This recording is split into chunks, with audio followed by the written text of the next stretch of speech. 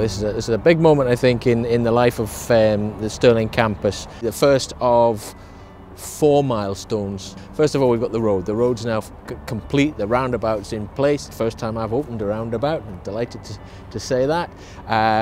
We will then get the keys to the building in February.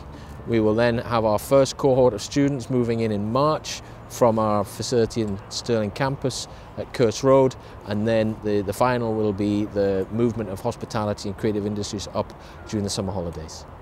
This opens up the road for the future development of the Kildene site. There is planning approval to develop it for commercial, and of course with the college here already it just makes sense. The construction of the road meant local jobs, and we're hoping that with the college opening up there will be jobs created locally, and that in turn will attract more businesses to Stirling, and again hopefully more jobs for the Stirling area. Support all round. Support from the council has been exemplary. We've got 2 councillors here as well as the senior officials from the council. Everything on target, everything on budget and as planned. We just see this as a fantastic opportunity. In fact, one of the councillors not from here has said the opening of the campus is going to be one of the best things that's ever happened to Ratlock. This will be a brand new college for Stirling.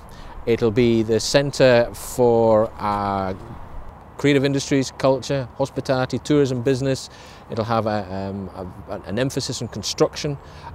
We introduced science, a whole range of further and higher education that we've never had before in Stirling, with great links into our Alloa campus and Falkirk campus. It's just the final jigsaw in the regional picture for Forth Valley College.